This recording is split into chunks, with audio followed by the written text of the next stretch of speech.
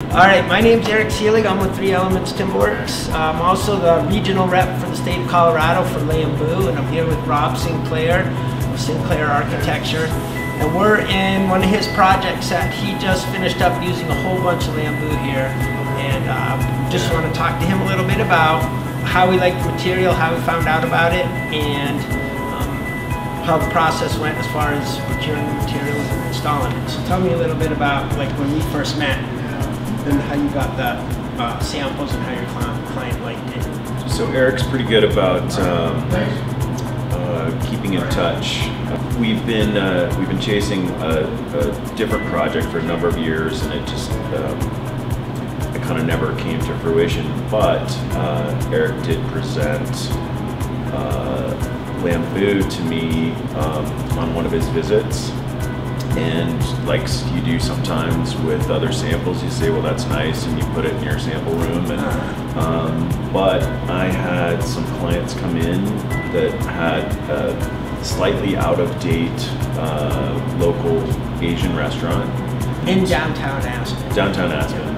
I said, well, you know, here's an opportunity, redesign, refresh the aesthetic. I remembered the sample that I had, went and grabbed it, and it sort of immediately resonated with the client and myself, and I had a vision for the space. We're able to basically do this entire project down to the studs and back up in 90 days this past fall, which is pretty remarkable, and speaks to, you know, the reliability of supply chain, and because we used this in a number of different ways. As you can see, sort of the slatted ceiling detail and wall details and partitions, as well as the countertop. We had these custom wine refrigerators made, and those were actually fabricated in California.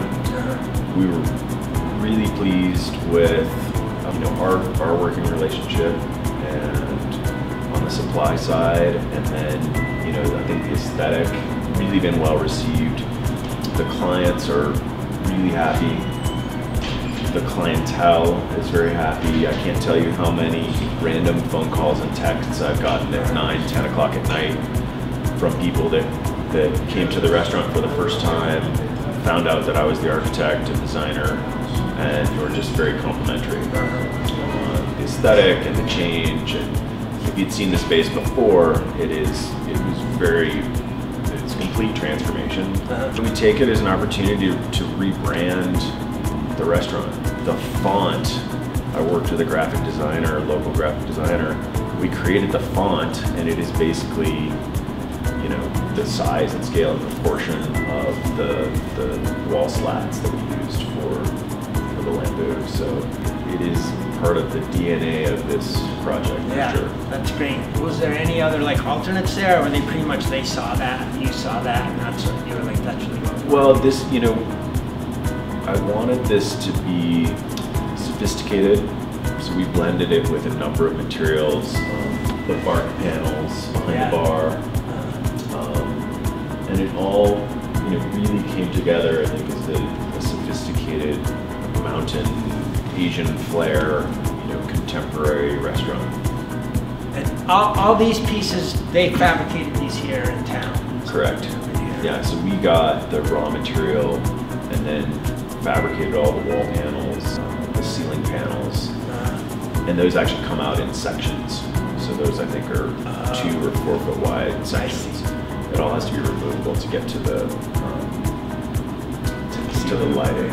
Sure. One of the initial concerns, the slatted walls, and even here at the entry, are these going to warp or rack, and I called you up and did a little research myself, and the dimensional stability is remarkable.